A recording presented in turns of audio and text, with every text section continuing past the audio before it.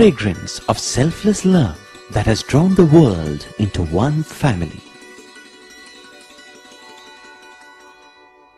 The truth of an eternal message that has been revealed through every act and word. The fulfillment in service that has been taught by relentless sacrifice. The Lord's own life is indeed His message.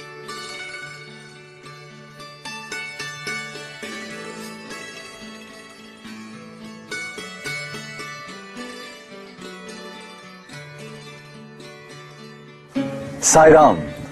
On this beautiful and bright sunny day, welcome to the 7th episode in our serial presentation entitled Message of the Lord. Just to remind you, the first 2 episodes were in the nature of an introduction to the life of Bhagwan Baba, and thereafter we have been discussing various aspects of Swami's teachings. Last time we focused on the omnipresence of God in the entire universe. As I told you then, we may see many different and diverse objects as well as beings, but from a spiritual point of view, we must never forget that God is present in all entities, both animate and inanimate. Following up from that, in the present episode, we wish to discuss 2 topics. The first of which is what Baba refers to as constant integrated awareness. There are 3 words here: constant, integrated, and awareness. Each of them has a deep significance. Prajnanam Brahma. This in Veda is called Prajnana, awareness. Not awareness, constant integrated awareness. Constant integrated awareness. Awareness అంటే సామాన్యమైనటువంటిగా మనం భావించవచ్చును. You may consider ordinary. కానీ వేదంలో చెప్పినటువంటి ఒక చైతన్యము, but that awareness of వేదంలో చెప్పినటువంటి ఒక చైతన్య శక్తిని and the power of the awareness, దాని constant integrated awareness is to be called constant ఎక్కడే గాని ముక్కలయ్యేటువంటిది కాదు, and it doesn't ఎక్కడే గాని కట్ అయ్యేటువంటిది కాదు, it won't break, ఎక్కడే గాని జాయింట్ కి చెప్పేటువంటిది కాదు, no joints, ఇది ఏది కాదు, కాన్స్టెంట్ ఎప్పుడు జరుగుతూనే ఉంటుంది. it exists constantly, సర్వదా సర్వకాలేషు సర్వత్రా హరిచింతనం. it is present in all the periods of time. దానికి రాత్రి పగలనేటువంటిదే లేదు. it has no distinction between the day నిద్ర and జాగ్రత్త night, అనేటువంటిది లేదు, nothing whatsoever. సుషుమ్నా మానమత్వం లేదు. it has no 3 states. కాలములు ఒక్కటే, all periods of time are one. అది ఏకం సత్విప్రా బహుధా వదంతి. The truth is one and not 2. In simple terms, what he meant was that one must see God in everything, everywhere, all the time. If, say, we see a galaxy through a telescope, after admiring it, we must not fail to realize that Swami is in the galaxy also. If we see a stone, we must realize that Swami is in the stone. In short, wherever we look and whatever we see, be it an ant or an elephant, we must realize that God is immanent in that being. If we keep on doing that, we would realize, as Swami often reminds us, that there is no place in the universe where God is not present. Indeed, the entire universe is only God and nothing but God. Achieving that realization is what constant integrated awareness is all about. Now you might ask, why on earth should I worry about this constant integrated awareness that you're talking about? I'm a busy person and I have very important things to do. Okay, tell me, what benefits will I get out of this constant integrated awareness? What is there in it for me? well, becoming aware of God's omnipresence and staying in that state of awareness all the time will certainly not increase your bank balance, fetch you awards and things like that. However, there is something far more precious that one can gain, which is God's limitless grace, and a quick reunion with Him, after which it would be nothing but bliss all the time. So, there is something at the end of the rainbow, if that is what you want to know. Meanwhile, someone quite practical might argue, yeah, I'm a businessman. I pray to God, I worship Him, I go to the temple. And now you're telling me I should see God in everything I do, including my clients, my customers? I make offerings to God, and I'm supposed to be making offerings, free offerings to my customers? Doesn't make sense to me. I've got a business to run here. I've got salaries to pay. It's just far too complicated for me to understand. Now that is a very good point. Sorry. And let us see what Swami says about it. Baba's point is simple, and he essentially says, "My dear fellow, you seem to be in a tearing hurry, and do not pause even 1 second to think about what I am saying. Did I ask you to give anything free? Did I say, do not make profit? Now listen carefully to what I mean when I say, see God in every person. First ask yourself, what is God? The answer is simple. God is Satya, Dharma, and Prema. Hence, do business with your client in a truthful and righteous manner, which means firstly, do not cheat and take him for a ride. You do not have to fall at the feet of the client or give anything free, but just do honest business. Make a profit by all means. The code of Dharma allows you to do that, but do not gouge him for heaven's sake. Profits must be moderate and never excessive nor amount to exploitation. Free market advocates might tell you that price is what the market can bear, but that is not Dharma. So you see, the practical implication of cultivating this constant integrated awareness, or the CIA principle, if I may call it that, is that it would help us to perform actions keeping God in view, but in accord with the needs of the occasion.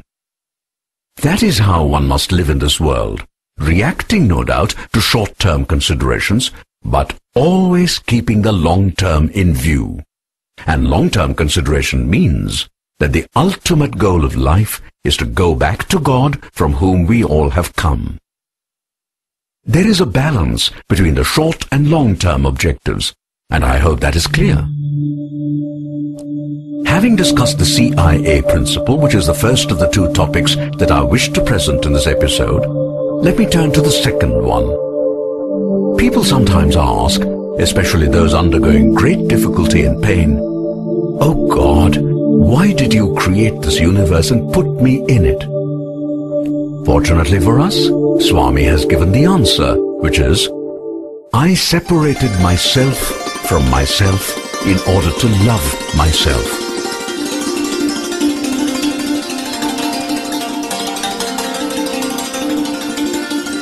Basically, Swami is saying that he created this universe and filled it with diversity that included both inanimate entities and animate beings, including humans. Why did God do all this? Because he wanted to stage a drama. What was the stage for this drama? The entire universe. Who were to be the actors? Humans. What about the rest? Well, the inanimate entities were sort of props, like the land, the sea, the mountains, and so on. What about the insects, animals, and so on? They too had their own supporting roles. At a basic level, they all formed the precursor to the human species. There was also a supplementary role for plants and animals. The plants provided food, the trees provided fruits and wood, and the cows provided milk, and so forth, all for humans. Okay, all these were enabling provisions for humans who were supposed to be actors. But what about the script and the storyline? Here God was quite different from the usual playwrights. He simply said, "O humans, you make up the dialogue as you go along, but there is one thing I want all of you to do, which is to love each other." Maybe you now understand what Swami meant by saying, I separated myself from myself in order to love myself. That essentially meant I, the abstract and formless God, projected myself onto a lower plane made up of space and time, allowing diversity to manifest.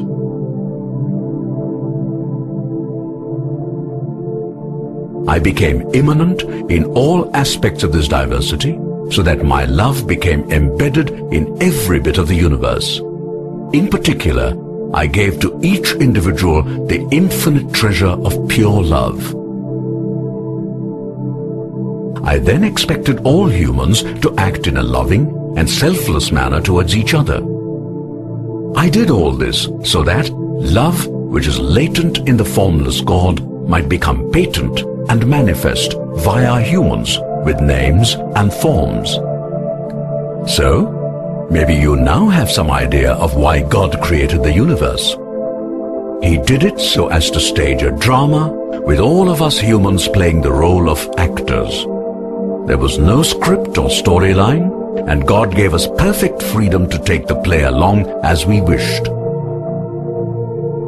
But He was clear about one thing He definitely wanted. He said, "Dear humans, pure and selfless love must be the theme of whatever you do. And remember, that automatically implies that your thoughts, words and action must also be pure." What does that mean? It means that they must conform totally to Satya and Dharma. You cannot tell your brother or friend that you love him and then cheat him. Not allowed. Understand? Now go ahead and let the play evolve while I sit back and enjoy myself. Interestingly enough, that is not how things worked out. The actors, that is us humans, forgot God's instructions and began acting and speaking as they wish, meaning they allowed selfishness, greed, desire, anger, etc. to creep in. With the result, the play began to get ruined. Worse still, humans began to have conflict, harm each other and so forth to such an extent that from time to time, God had to put in a personal appearance as an avatar to set things right and get the play back on track, so to speak. And that, by the way, is how Swami happens to be in our midst right now, meaning that we have messed up the world so much that he feels we need his help. Teach me, O Swami, teach me, my Lord, that you are in me and I'm in you. Let me remember with every breath I take that I'm your child. But let us search our hearts and ask, do we feel that way? Swami often says, I give you what you want, interviews, rings, watches, etc., so that you would ask for what I have come to give.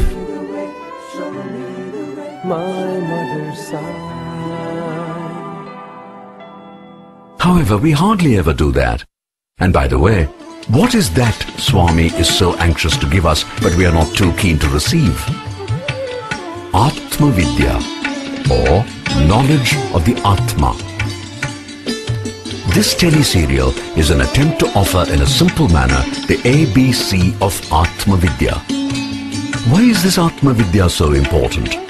Why is Swami so keen about giving this to us? We have called attention to this earlier, but maybe it is worth repeating what has been mentioned before.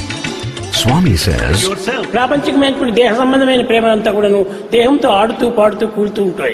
but we think of the body relationship. We consider it blissful. But it's not permanent. It's never permanent any time. Yes, my dear fellow, all that you can get from this world would be pleasure and pain in cycles. You want lasting happiness? That is called Ananda or bliss. Do you know the way to get it? Atma Vidya is the way to get it. All the knowledge of this world.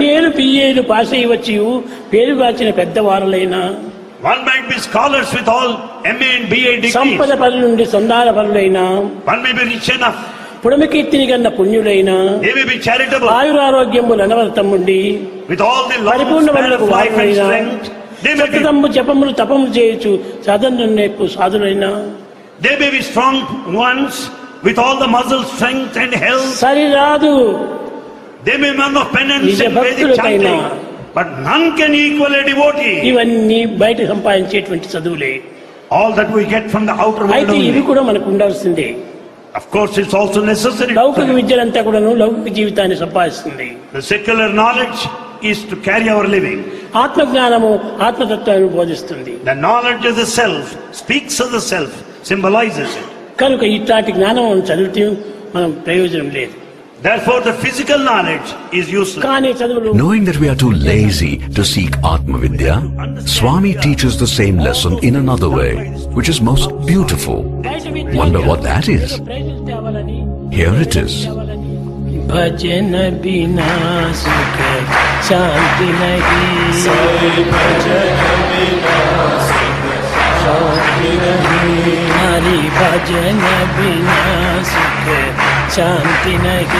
Hari भजन बिना सुख शांति नहीं, हरि नाम बिना आनंद नहीं, हरि नाम बिना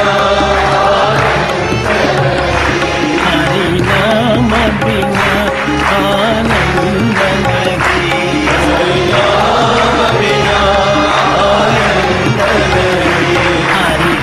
Dear viewer, just think of how many hundreds of discourses Swami has given in public and private, explaining Atma Vidya and all its aspects. Just think of how many times Swami has sung this bhajan for us. At least now, we should introspect and ask ourselves whether we are paying attention to the deeper meaning of what Swami is telling us. And we should not forget that it is not every other day that God comes down in human form to be amongst us.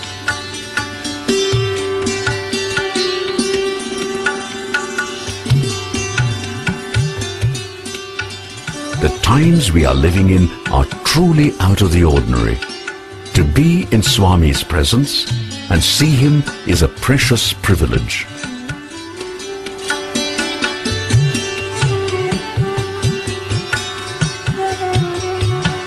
విద్యార్థులారా, Students, To have the opportunity to listen to his discourse is a sure sign of his grace.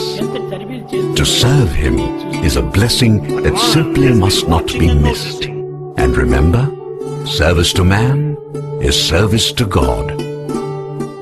So, we really do not have to try to push ourselves to serve the physical Swami. Once we realize this broader aspect of service to God, then it becomes much easier to think of God, to serve God, and to please Him in various ways. The bottom line is simply this. Every human being is an embodied soul. Unknown to itself, this soul is engaged in a journey towards God. In the early stages, the individual is unaware of this and wanders somewhat aimlessly, largely trying to find happiness in this world. Naturally, this leads to all sorts of ups and downs. Slowly, over many births, the individual begins to wake up, spiritually that is. Still, from time to time, the individual continues to lose his way, as a result of which the graph of the spiritual evolution goes up and down, rather like the stock market value. Eventually, there is a transition, after which the individual becomes a real pilgrim in quest of God. And when the individual gets close enough to God, the Lord, out of compassion, extends his hand and pulls over the devotee. The goal is finally reached, and it is bliss thereafter. Maybe we can now think in terms of a take-home lesson. I would say the lesson is, birth as a human puts the individual on the long road to achieving full awareness, which Swami refers to as constant integrated awareness. In that state, one may physically see diversity around, but always tunes to the God immanent within. Once one learns to see God in everything, everywhere, all the time, life becomes very different. it becomes one endless communion with God in a variety of ways, all of which fill the person with bliss or ananda. That, more or less, is the end of the road, barring the shedding of the mortal coil. I think it has been a heavy meal today with a lot of things to ponder about. So maybe we can take a break for now and meet again tomorrow to discuss and resume further. Meanwhile, I do hope you're enjoying the series and also find it useful. Thank you for being with us and meet us again tomorrow for the next episode. Jai Sai Ram.